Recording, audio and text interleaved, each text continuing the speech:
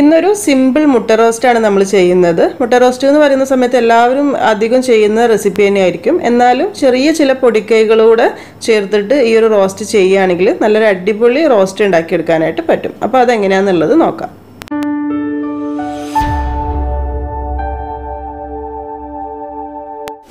ഈ ഒരു മുട്ട റോസ്റ്റ് റെഡിയാക്കാനായിട്ട് ഞാനിപ്പോൾ 4 മുട്ടയാണ് പുഴുങ്ങി തൊലിയൊക്കെ മാറ്റി റെഡിയാക്കി എടുത്തിട്ടുള്ളത്.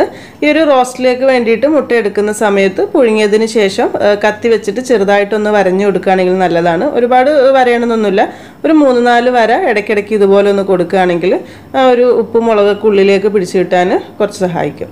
അപ്പോൾ ഇതുപോലെ തന്നെ എല്ലാം ചെയ്ത് വെക്കാം. ഇനി ഒരു പാൻ ചൂടാക്കിയിട്ട് അതിലേക്ക് ഒരു ടേബിൾ സ്പൂൺ വെളിച്ചെണ്ണ ഒഴിച്ചു കൊടുക്കുക. വെളിച്ചെണ്ണയിൽ ചെയ്യുമ്പോഴേക്കും കൂടുതൽ ടേസ്റ്റ് ഉണ്ടാവുക. എണ്ണ ചെറുതായിട്ട് ചൂടായി വരുന്ന സമയത്ത് ഇതിലേക്ക് ഒരു ടീസ്പൂൺ കാശ്മീരി മുളക് പൊടി ചേർത്ത് കൊടുക്കുക. നല്ല എരിവുള്ള മുളക് പൊടിയാണെങ്കിൽ അത്രയ്ക്ക് വേണ്ടി വരില്ല. കാശ്മീരി മുളക് പൊടി ആവുന്നതുകൊണ്ടാണ് 1 ടീസ്പൂൺ എടുത്തിട്ടുള്ളത്. പിന്നെ മുളക് പൊടി ഇതിലേക്ക് ഇടുന്ന സമയത്ത് തീ വളരെ കുറച്ച് വെക്കണം. കരിഞ്ഞു പോവാതിരിക്കാൻ വേണ്ടിയിട്ട് പ്രത്യേകം ശ്രദ്ധിക്കണം. അതുപോലെ തന്നെ ഒരു 1/4 ടീസ്പൂൺ മഞ്ഞൾപ്പൊടി കൂടി ഇതിലേക്ക് ചേർത്ത് കൊടുക്കാം. പിന്നെ ഒരു 2 നുള്ള് ഉപ്പ് കൂടെ ഈ സമയത്ത് ചേർത്ത് കൊടുക്കണം. മുളക് പൊടി മഞ്ഞൾപ്പൊടിയൊക്കെ എണ്ണയിലേക്ക് ചേർക്കുന്ന സമയത്ത് ഇൻ കേസ് എണ്ണ നന്നായിട്ട് ചൂടായിരിക്കുകയെന്നുണ്ടെങ്കിൽ ഗ്യാസ് ചെറിയ തീയിൽ വെക്കുക, അല്ലെങ്കിൽ ഗ്യാസ് ഓഫ് ആക്കിയിട്ട് വെക്കുക. കാരണം മുളക് പൊടി കരിഞ്ഞു പോയാൽ നമ്മൾ വിചാരിക്കുന്ന ടേസ്റ്റേ കിട്ടില്ല. അപ്പോൾ അത് പ്രത്യേകിച്ചൊന്ന് ശ്രദ്ധിക്കണം. അപ്പോൾ ഇത് നന്നായിട്ടൊന്ന് മൂത്ത് വരുന്ന നല്ലൊരു മണം വരും. അതായത് മുളക് പൊടി എണ്ണയെ കിടക്കുന്ന സമയത്ത് നല്ലൊരു മണം വരും. ആ സമയത്ത് ഇതിലേക്ക് നമ്മൾ ആദ്യം പുഴുങ്ങി വെച്ചിട്ടുള്ള മുട്ട ഉണ്ടല്ലോ, അത് ഇതിലേക്ക് ചേർത്ത് കൊടുക്കുക. ഇങ്ങനെ ചെയ്തിട്ട് റോസ്റ്റ് റെഡിയാക്കുകയാണെങ്കിൽ നമ്മുടെ മുട്ട റോസ്റ്റിന് നല്ലൊരു ടേസ്റ്റ് കൂടുതൽ കിട്ടും. അതായത് ആ മുട്ടയിലേക്ക് മസാലയൊക്കെ ഇങ്ങനെ പിടിക്കുകയാണെങ്കിൽ ഒരു പ്രത്യേക ടേസ്റ്റ് തന്നെ കിട്ടും. ഇത് ചെറിയ തീയിലിട്ടിട്ട് ഒരു 1-2 മിനിറ്റ് ഒന്ന് വഴറ്റിയെടുത്താൽ മതി. ഒരുപാട് സമയമൊന്നും വേണ്ട. പിന്നെ ഹൈ ഫ്ലെയിമിൽ വെക്കണ്ട. തീ കൂടി കഴിഞ്ഞാൽ മുളക് പൊടി കരിഞ്ഞ് ടേസ്റ്റ് മാറാനുള്ള ചാൻസ് ഉണ്ട്. അപ്പോൾ ഇത് ഇങ്ങനെ ഒന്നങ്ങ് വഴറ്റിയെടുക്കാം. ഇപ്പം മുട്ടയിലേക്കൊക്കെ അത്യാവശ്യം മസാലയൊക്കെ പിടിച്ച് ഒന്നങ്ങ് ഒരു ഫ്രൈ ആയി ചെറുതായിട്ടൊരു ഫ്രൈ ആയി വരുന്ന പോലെ ആയിട്ടുണ്ട്. ഈ സമയത്ത് ഇത് നമുക്ക് പാനിൽ നിന്ന് വേറൊരു പാത്രത്തിലേക്ക് മാറ്റാം.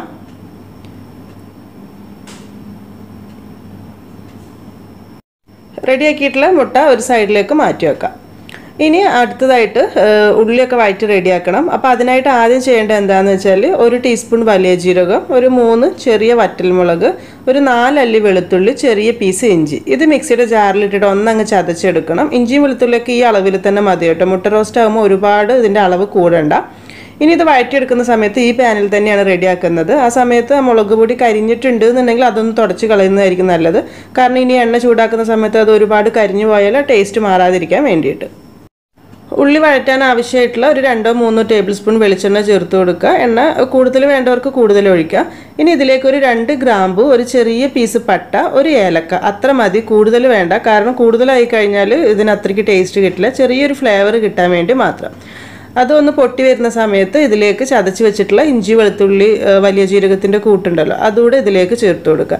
എണ്ണയിൽ വലിയ ജീരകം അതുപോലെ തന്നെ വറ്റൽമുളക് ഇഞ്ചി വെളുത്തുള്ളിയൊക്കെ മൂത്ത് വരുന്ന സമയത്ത് നല്ലൊരു ഫ്ലേവർ നമ്മളെ റോസ്റ്റിന് കിട്ടും. വലിയ ജീരകം ഇങ്ങനെ ചെറുതായി കടിക്കുന്നത് ഇഷ്ടമല്ല എന്നുണ്ടെങ്കിൽ വലിയ ജീരകത്തിൻ്റെ പൊടി ചേർത്ത് കൊടുത്താലും മതി കേട്ടോ. ഈ സമയത്ത് ഇതിലേക്ക് കുറച്ച് കറിവേപ്പില കൂടെ ചേർത്ത് കൊടുക്കാം. ഇനി ഇതിലേക്ക് 4 വലിയുള്ളിയാണ് ചേർക്കുന്നത്. സവോള അത്യാവശ്യം വലിയ 4 ഉള്ളി ചെറുതായിട്ട്, കാരണം കുറച്ച് മുറിക്കണം എപ്പോഴും നമ്മൾ റോസ്റ്റിന് വേണ്ടി എടുക്കുന്ന സമയത്ത്, എന്നാലേ പെട്ടെന്ന് വഴന്ന് റെഡിയായി കിട്ടുള്ളൂ. അപ്പോൾ അതുകൂടെ ഇതിലേക്ക് ഇട്ട് കൊടുക്കാം. ഈ സമയത്ത് തന്നെ ഉള്ളിയിലേക്ക് ആവശ്യമായിട്ടുള്ള ഉപ്പും ചേർത്ത് കൊടുക്കാം.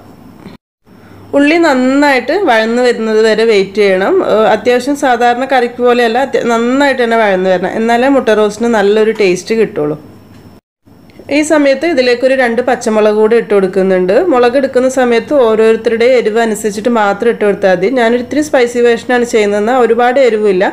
കാരണം നമ്മൾ മുളക് പൊടി അതുപോലെ തന്നെ ഇത്തിരി കുരുമുളക് പൊടി ഉണ്ട്, പിന്നെ വറ്റൽമുളക് ചേർത്തിട്ടുണ്ട്. അപ്പോൾ അതൊക്കെ നോക്കിയിട്ട് വേണം മുളക് ചേർക്കേണ്ടത്.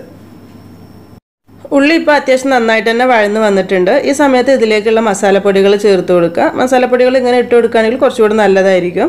ഒരു 1.5 ടീസ്പൂൺ കാശ്മീരി മുളക് പൊടി തന്നെയാണ് ചേർക്കുന്നത്. എരിവ് നോക്കിയിട്ട് മാത്രം ചേർത്താൽ മതി. കാശ്മീരി മുളക് പൊടി ആകുമ്പോൾ അത്രയ്ക്ക് എരിവ് ഉണ്ടാവില്ല.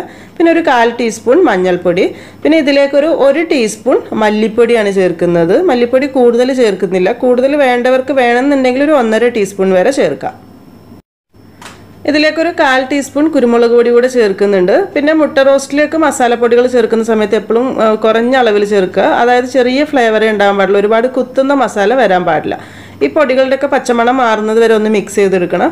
ശരിക്കും ഞാൻ ചട്ടിയുടെ നടുഭാഗത്തേക്കാണ് മസാലപ്പൊടികൾ ഇട്ടത്. അത് സെപ്പറേറ്റ് ഒന്ന് വറുത്തതിന് ശേഷം ഉള്ളിലേക്ക് മിക്സ് ചെയ്യുകയാണെങ്കിൽ നല്ലതാണ്. ഞാൻ പെട്ടെന്ന് മിക്സ് ചെയ്ത് പോയി. അപ്പോൾ നിങ്ങൾ ചെയ്യുന്ന സമയത്ത് ആ മസാലപ്പൊടികൾ ഒന്ന് ആദ്യം മിക്സ് ചെയ്ത് വറുത്തിട്ട് ഉള്ളിയുടെ മിക്സിയിലേക്ക് കൂട്ടിയിട്ട് യോജിപ്പിച്ചെടുത്താൽ മതി. ഈ സമയത്ത് ഇതിലേക്ക് ഒരു തക്കാളി ചെറുതായി മുറിച്ചത് ചേർത്ത് കൊടുക്കുന്നുണ്ട്. വളരെ തിന്നായിട്ട് മുറിച്ചെടുക്കുകയാണെങ്കിൽ പെട്ടെന്ന് തന്നെ വെന്ത് വഴന്ന് റെഡിയായി കിട്ടിക്കോളും. അപ്പോൾ അതുകൂടെ ചേർത്തിട്ട് നന്നായിട്ടൊന്ന് മിക്സ് ചെയ്തെടുക്കുക. തക്കാളി പെട്ടെന്നൊന്ന് വഴന്ന് കിട്ടാൻ വേണ്ടിയിട്ട് പാത്രം ഒന്ന് അടച്ച് വെക്കുകയാണെങ്കിൽ നല്ലതാണ്. അടച്ച് വെച്ചിട്ട് ചെറിയ തീയിൽ വെച്ച് കൊടുക്കുക, ഹൈ ഫ്ലെയിമിൽ വെക്കണ്ട. ഇപ്പോൾ തക്കാളിയൊക്കെ അത്യാവശ്യം ഒന്ന് വഴന്ന് വന്നിട്ടുണ്ട്. ഒന്നുകൂടെ മിക്സ് ചെയ്ത് നോക്കാം. ഈ സമയത്ത് ഇതിലേക്ക് കുറച്ച് വെള്ളം ചേർത്ത് കൊടുക്കണം. ഇത്തിരി വെള്ളം ചേർത്തിട്ട് മസാലപ്പൊടികൾ അതിലൊന്ന് കുറുകി വെന്ത് വരുമ്പോൾ കുറച്ചുകൂടി ടേസ്റ്റ് കൂടുതൽ കിട്ടും. വെള്ളം ഒഴിക്കുന്ന സമയത്ത് എപ്പോഴും നല്ല ചൂടുവെള്ളം ഒഴിച്ചു കൊടുക്കുകയായിരിക്കും നല്ലത്. പച്ചവെള്ളം ഒഴിച്ചാൽ കറിയുടെ ടേസ്റ്റ് നഷ്ടമാവും. ഒരു 1/4 കപ്പ് മുതൽ 1/2 കപ്പിൻ്റെ അടുത്ത് നല്ല ചൂടുവെള്ളം ഇതിലേക്ക് ചേർത്തിട്ട് മിക്സ് ചെയ്തെടുക്കാം. ഒഴിച്ചിട്ടുള്ള വെള്ളം ആ മസാലയൊക്കെ ആയിട്ട് നന്നായിട്ടൊന്ന് മിക്സായി ഇതുപോലെ ഒന്ന് വറ്റി റെഡി ആയിട്ട് വരുന്ന സമയത്താണ് ആദ്യം നമ്മൾ റെഡിയാക്കി വെച്ചിട്ടുള്ള ഓരോ മുട്ട ഇതിലേക്ക് ചേർത്ത് കൊടുക്കുന്നത്. മുളക് പൊടിയൊക്കെ ചേർത്ത് റെഡിയാക്കി വെച്ചിട്ടുള്ള മുട്ട ആയതുകൊണ്ട് തന്നെ നല്ലൊരു ടേസ്റ്റ് ഉണ്ടാവും ഈ മസാലയായിട്ട് മിക്സ് ചെയ്തെടുക്കുന്ന സമയത്ത്. ഇതിന് മുറിച്ചിടണമെന്ന് താല്പര്യമുള്ളവർക്കാണെങ്കിൽ ജസ്റ്റ് ഒന്ന് മുറിച്ചിട്ട് കൊടുക്കാം കേട്ടോ. നടുവ് നേരെ അല്ലെങ്കിൽ പകുതിക്ക് എങ്ങനെ വേണമെങ്കിലും മുറിച്ചിട്ട് കൊടുക്കാം. അപ്പം മുട്ട കൂടെ ഇതിലേക്ക് ചേർത്തിട്ട് ഒരു 1-2 മിനിറ്റ് ഒന്ന് അങ്ങ് വഴറ്റിയെടുക്കുക. അപ്പം മൊത്തത്തിൽ നല്ലൊരു ടേസ്റ്റ് കൂടുതൽ കിട്ടും. മുട്ട റോസ്റ്റ് എന്ന് പറയുമ്പം എല്ലാവരും എപ്പോഴും സിമ്പിളായിട്ട് ഉണ്ടാക്കുന്നത് തന്നെയാണ്. പക്ഷെ ചെറിയ ചില പൊടിക്കൈകൾ ചേർക്കുമ്പോൾ നല്ലൊരു ഫ്ലേവർ കിട്ടും. അതായത് നമ്മൾ ആദ്യം ചെയ്തിട്ടുള്ള കാര്യം ഉണ്ടല്ലോ, ഇഞ്ചി, വെളുത്തുള്ളി, വലിയ ജീരകം, കുറച്ച് വറ്റൽമുളക് കൂടെ അത് എണ്ണയിലിട്ട് മൂത്തിട്ട് ഇതുപോലെ ചെയ്യുന്ന സമയത്ത് നല്ല ഒരു സ്പെഷ്യൽ മുട്ട റോസ്റ്റ് തന്നെ നമുക്ക് കിട്ടും. ഇപ്പോൾ ഗ്യാസൊക്കെ ഓഫ് ചെയ്ത് റെഡിയാക്കിയിട്ടുണ്ട്. ലാസ്റ്റ് വേണമെങ്കിൽ കുറച്ച് കറിവേപ്പില ഇട്ട് കൊടുക്കുക. മല്ലിയില താല്പര്യമുള്ളവർക്കാണെങ്കിൽ ഒരു ഇത്തിരി മല്ലിയില വേണമെങ്കിൽ അതും ഇട്ട് കൊടുക്കാം. ഇതിന് കുറച്ച് ഗ്രേവി ആക്കണമെന്നുണ്ടെങ്കിൽ ഇത്തിരി ചൂടുവെള്ളം ഒഴിച്ച് ഗ്രേവി ആക്കാം. പക്ഷെ നമ്മളിത് റോസ്റ്റായി ചെയ്യുന്നതുകൊണ്ട് തന്നെ ഈ ഒരു രീതിയിലാണ് ചെയ്യുന്നത്. മുട്ട റോസ്റ്റ് റെഡിയാക്കുമ്പോൾ എപ്പോഴും ശ്രദ്ധിക്കേണ്ട 2 കാര്യം എന്ന് പറയുന്നത്, ഒന്ന് ഉള്ളി നന്നായിട്ട് വഴന്ന് വരണം, പിന്നെ മസാലപ്പൊടികൾ കൂടാൻ പാടില്ല. ചപ്പാത്തി, പത്തിരി അല്ലെങ്കിൽ അപ്പത്തിൻ്റെ ഒക്കെ കൂടെ കഴിക്കാൻ പറ്റുന്ന നല്ലൊരു മുട്ട റോസ്റ്റ് റെസിപ്പിയാണിത്. ഞാനിപ്പോൾ ഇവിടെ നെയ്പത്തിരിയുടെ കൂടെയാണിത് സെർവ് ചെയ്യുന്നത്. ഈ നെയ്പത്തിരി എന്ന് പറയുന്നത് സിമ്പിൾ, വളരെ ഈസി പീസി ആയിട്ട് ഉണ്ടാക്കാൻ പറ്റുന്ന വയനാട് സ്പെഷ്യൽ ആയിട്ടുള്ളൊരു നെയ്പത്തിരിയാണ് കേട്ടോ. അതിൻ്റെ വീഡിയോ ഞാൻ എന്തായാലും ഉടനെ തന്നെ അപ്ലോഡ് ചെയ്യാം. അപ്പം ഈ ഒരു രീതിയിൽ മുട്ട റോസ്റ്റ് നിങ്ങൾ ചെയ്തിട്ടില്ല എന്നുണ്ടെങ്കിൽ ചെയ്ത് നോക്കിയിട്ട് ഫീഡ്ബാക്കൊക്കെ അറിയിക്കാൻ മറക്കരുത്. അതുപോലെ തന്നെ വീഡിയോ ഇഷ്ടമായിട്ടുണ്ടെങ്കിൽ ലൈക്ക് ചെയ്യാനും ഷെയർ ചെയ്യാനും സബ്സ്ക്രൈബ് ചെയ്യാത്തവരുണ്ടെങ്കിൽ സബ്സ്ക്രൈബ് ചെയ്യാനും മറക്കരുത്.